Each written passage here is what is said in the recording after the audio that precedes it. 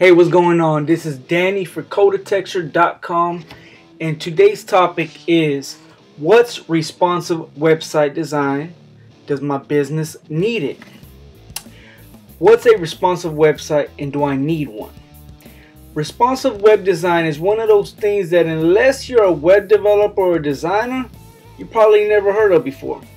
As a business owner looking to create a strong brand identity online, it's vital that your site not only looks good on a computer but also across multiple devices. That's where responsive web design comes into play. In layman's terms, this basically means that your site works and looks great on mobile devices and tablets as well as desktop computers.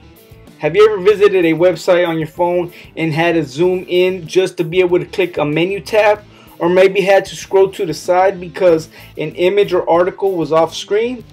If your answer was yes, then chances are that those sites weren't optimized to be mobile responsive. Do you recall the frustration you felt upon visiting those sites? A website that isn't designed to be responsive can lead to bad customer retention and lost profits. In the past, some web developers would opt for a mobile version of your site, which would result in you having two different domains, something like m.yoursite.com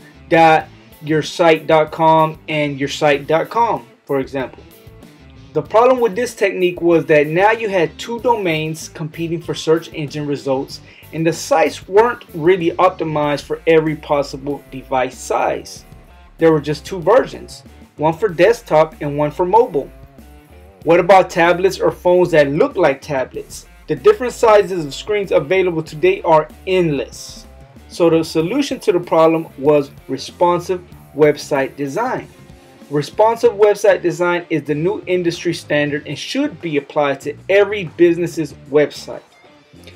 Top reasons you need a responsive website: higher retention rate, more profits, better search engine results. Once again, this is Danny for Codetexture, web development tips for business owners, information on website development for the average person. Make sure to subscribe below, and if you need help with your website, go down to Codetexture.com. Thanks.